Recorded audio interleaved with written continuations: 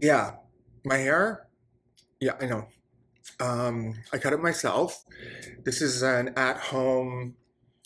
Uh, this is an at-home lockdown pandemic sort of haircut. This is a year into the pandemic, and I've taken matters into my own hands. I always kind of mess with my hair a little bit on my own because there's certain ways I want it to be. Like I always want the front to be a certain way, even if it's short or if it's long. There's like a specific way that I want it, and people that like cut my hair don't always understand what I mean. So I always kind of tweak it a little bit. I certainly wasn't intending on coming out with this kind of tribal mohawk thing. It reminds me of there was sort of this like horsehair kind of mane thing that was happening about 15 years ago in the gay community in Toronto around Pride. And yeah, all these like super hot guys had something like this, but then the back was like long. So it was like mullety, but the back was like long. So it was like mullety, but it was also like the mane of a horse. I think it was like a whole vibe. Like it was something I wasn't a part of at the time.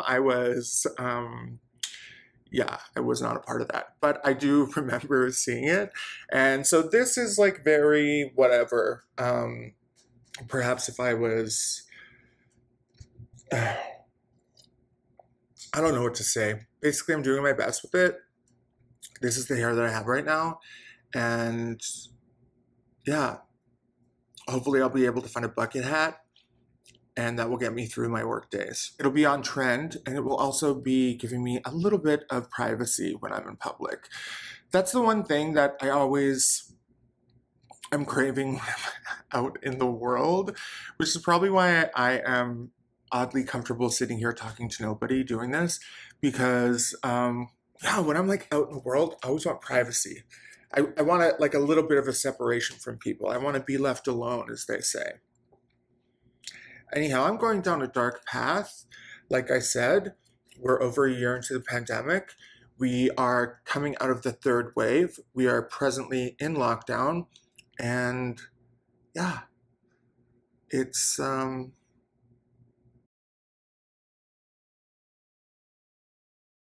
know what I thought? I thought that I would start showcasing my glasses collection. I collect glasses in the same way that I collect fragrances. These are my newest glasses. They're from a brand called Salima Optical, which is out of Paris. Of course, I live in Toronto, and I get them at a place called Cristall Opticians. I am not sponsored by these people, although I would gladly be.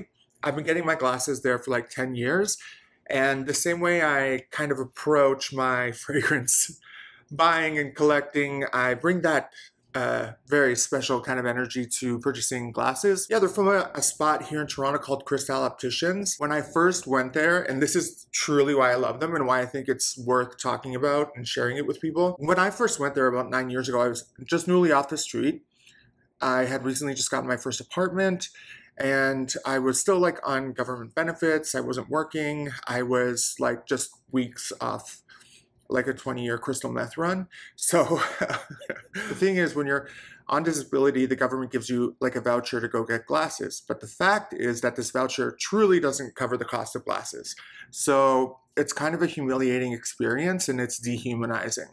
So these wonderful people, it's a family business, they're sisters, and they were so warm, so welcoming. I didn't like at the time understand like how I had this thing to get glasses, but I couldn't really get glasses because it didn't really cover what I needed it to cover. They were like, you're going to walk out of here with a pair of glasses. And they have all these vintage frames from, the 70s, maybe even earlier, because the place has been around for a while. So I really was able to have my pick. And it was just a very dignifying, validating experience at a time when, I was just very, very new to uh, a life that wasn't like intensely difficult. So, you're tender, things are new, you need people to treat you with some kind of conscientiousness and some, concern about how their treatment of you could impact you. They were so wonderful. I left there with glasses that day, and because they treated me so well, like a person, even though obviously they made no money off me, I think it cost them money to like do these glasses, or at the very least, you know, they lost money and like profit or whatever. I have always gone back there because that's meaningful. That means something. Customer service means something. Humanity means something. Oh, wow. Am I emotional today? Am I introspective and thoughtful? Maybe. Life has been pretty crazy lately. We're still in lockdown here in Toronto, Canada. I'm still working at a site for COVID positive people who are homeless. And yeah, there's an opioid crisis. There is an overdose crisis.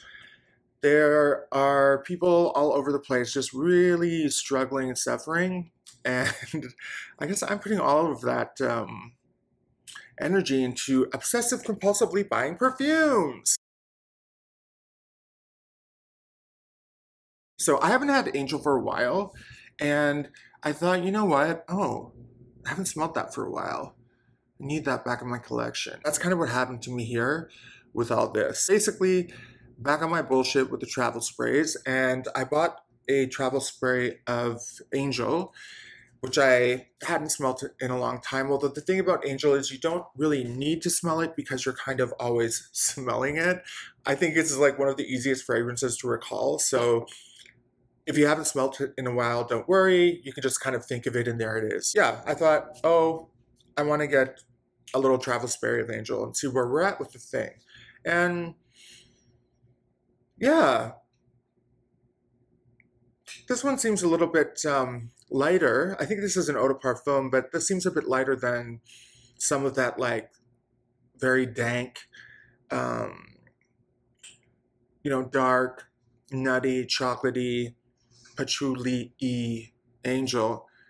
But yeah, it does a job. It's getting me there. And I thought, wow, maybe I want like some more Angel in my life. And it just put me down this whole Mugler kind of rabbit hole. Believe it or not, I have never sniffed Angel Muse. So I got an Angel Muse travel spray. That one got on my hand. And it's getting out of hand. Yeah, I probably couldn't have imagined this the way it is because it is really satisfying.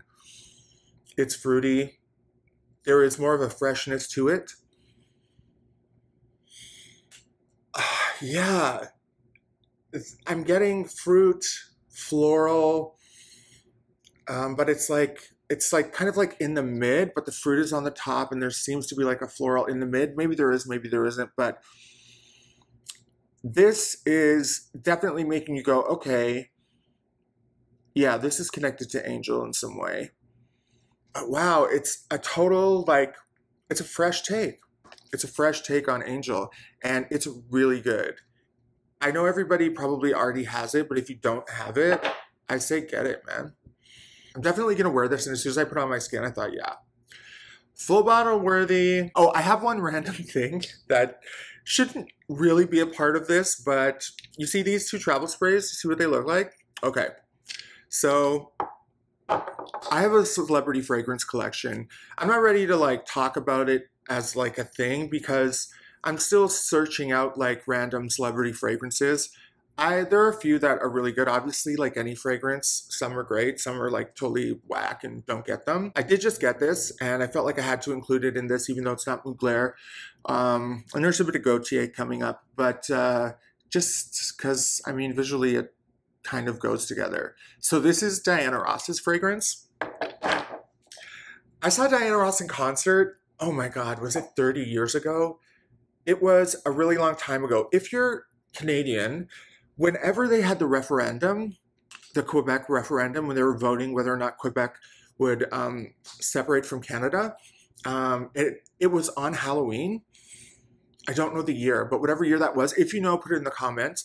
Whatever year that was the year on Halloween when they had the vote that I went to go see Diana Ross at the Pantages Theatre in Toronto. It was so wonderful. I just went by myself. Anyways, this is her fragrance. I thought she came out with a fragrance a long, long time ago. I couldn't find anything about that But I do have a memory of reading somewhere that like Diana Ross was one of the first people to have a celebrity fragrance. But as far as I can see, this came out a couple of years ago, and that's it. Now, Sophia Loren did have a celebrity fragrance many years ago. I should really look for that. Yeah, I've been like looking for things all over the place. Like, usually I get my fragrances from like a couple regular spots, and that's just where I get the stuff I need. But I've been like on eBay and doing all this shit and really seeking out things. And I've been able to find like sellers with like really, really high level of positive reviews. Anyhow, this is called Diamond Diana.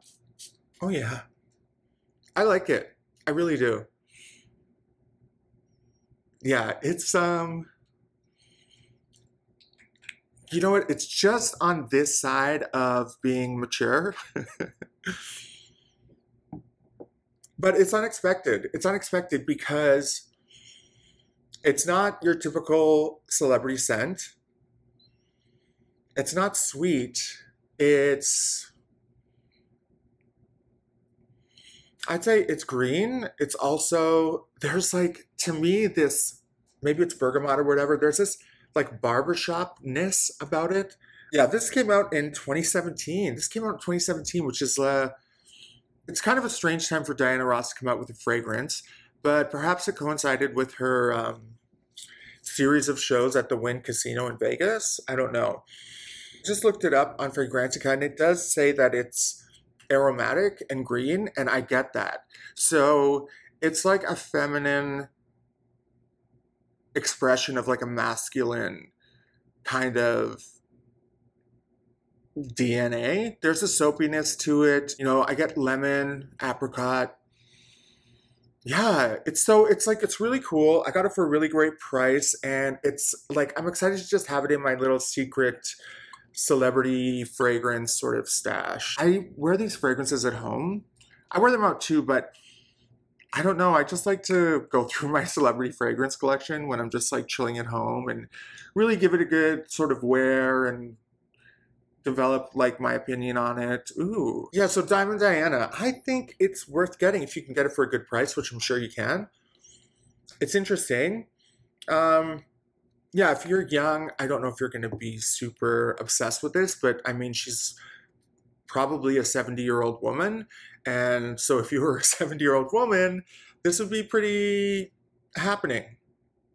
And if you're a 44-year-old man, yeah, then your name is Richard, and you wear this at home. Diana. This is Angel Passion Star. I got it for, it's only a 25 mil. Yeah, so basically what happened is I got those two Mugler travel sprays, and then I just went in. I went in and I bought a bunch of Mugler shit. So this is Passion Star. Yeah, it's like Angel, but what you get at the top, like for me, I thought I almost smelled like cinnamon in it, but it's like, there's berries, there's cotton candy. I don't know if I'm getting a cotton candy vibe, maybe. Caramel. It just, now I don't know if this is because, well, it's a red package. I don't know if it's because it's called Passion Star, but I definitely got like a very like red like vibe. Yeah. You know what? I just read a review on Fragrantica that said this is Blue Angel dressed in red. So it's not just me. Yeah, just getting a red vibe from it. What's cool about it is, you know, it's just a 25 mil. I think this is the only size this flanker came in. And yeah, it's just nice to have. I'm getting into collecting these Mugler things, and I really like it. I'll definitely wear it. And I don't think, you know, having, you know, your typical Angel would cancel this one out for you. Oh, okay. This is refillable. Where do you find Angel Passion to refill it with? Wow, now wait a second. I don't know. I don't agree with this. What I'm reading, that this is exactly the same as the regular Angel, just a different packaging. So that would explain why it's refillable. But I don't think it smells the same. It doesn't smell the same to me. Well, here's an Angel EDP.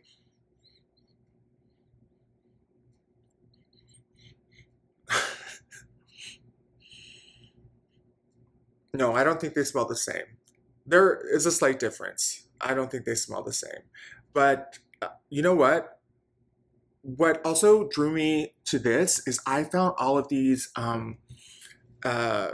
Mugler fragrances that were before, you know, reformulation and before the whole buyout. So this is still Thierry Mugler. Ooh, happy to have it. You know, these fragrances do have a concentration of oil in them because as I'm spraying them, they're kind of getting on my table and it's shiny, y'all. Okay, let's do the last of the Angels that I got this time around. I was so excited to find this. This is Angel Taste of Fragrance, and it's complemented with the addition of bitter chocolate. I don't want to like spray it everywhere and waste it. It's a small bottle. Oh my God. Whew. Yeah, this is really good. Oh my gosh. Yeah, this has like a depth, obviously a chocolate depth to it. That's really satisfying. It's very gorgeous. It's delicious. For some reason, like, I don't know if I'd be into necessarily like a gourmand that smells like cake or something, or you know what I mean? Just something like that. I don't know. Like, I don't really have any fragrances that are cakey or like biscuits or whatever. There is something edible about this. Obviously, it's chocolate, but it's deeper than that. Angel is kind of the original gourmand. If it wasn't, you know, don't quote me on it. Okay, so the next two, I got Aura EDT and EDP. Now, I must complain for a moment. I bought this from a website. It's a rechargeable one. Rechargeable, like refillable. Yeah, it's doomed. So when I got it, you can see it's like, you can see there's like fragrance in the lid, like it's leaked. Look at this. Oh. So if you're like me, yeah, that would really drive you fucking nuts. And it did drive me nuts. Anyhow. So it's leaky. It had leaked even before I got it. It's leaky. It had leaked even before I got it. Like, I have only had this for a week. Peep the fragrance. It was in a box. It was wrapped. It's got a batch code. It's got the circle code. It's got all that stuff. It's legit. It's just, I guess, like broke, came apart in packaging. Like, it didn't come apart like this, but when I unwrapped it, it was, you know, soiled inside. It was wet. Wet with fragrance. Anyhow, here's a crazy thing. So it made me want to buy another bottle of it immediately right away because a part of me can't deal with this disappointment. And also just, oh my God, you know what? I love this scent. Yeah, this is like super fruity. It's green. The EDP has like this like vanilla that is so powerful in it. And it's like, it's also like kind of like a sparkly, bitchy kind of vanilla. It's like deep, but also like superficial. But this doesn't have that part for me. This has like the green vibes, but like rhubarb. The notes in this are so good when you read what the notes are. Pear, hibiscus seed, rhubarb, jasmine, strawberry. You get these things in it. You really do. It's a great fragrance. It doesn't have like superb longevity or anything like that. It just doesn't. But you know what? Maybe this bottle has been exposed. Perhaps I can't judge the Aura EDT on this experience. But off the top, yeah, the way it smells, it's right up my alley. It's something I definitely will wear, would love to wear. And I wouldn't mind respraying it because it's just, there's something original about it. I like it. Yes, girl. Yes, girl. But why'd you have to come all fucked up, though? I'm not going to say the name of the place because whatever. I don't need to drag them. I let them know what happened. I made them aware of what they did. Yeah, but you know what's something else I've been thinking about lately? And it's like, I must be getting tired. I must be needing a break from work, needing a break from sort of pandemia in general, a shorter fuse kind of vibe. There's like a shorter fuse kind of vibe happening with me right now. And it's like, yeah, I don't feel like saying where I'm buying any of my fragrances. If you want to know, and you can just like reach out, or you can message me on Instagram, which is on Instagram, you can search my name, which is Richard Kikot, or R de Triomphe. So RDETRIOMPHE. Yeah, and I'll tell you there if you DM me. Not because like obviously like I'm not bringing people I'm not bringing these places money. Obviously, that's not how I mean it. But I also am like, yeah, whatever. I'm not doing free advertising for anybody either, except for all these fragrance houses. If you want me to talk about like your business on camera, I do think you're gonna have to do something for it. Ooh, this one's saying she's salty. She needs a break. She needs a break. So let's spray this EDP. Oh, fuck. Yeah. So this, you get like the green fruit, vivacious, bright, sprightly blast, but you get the vanilla with it like in equal measures.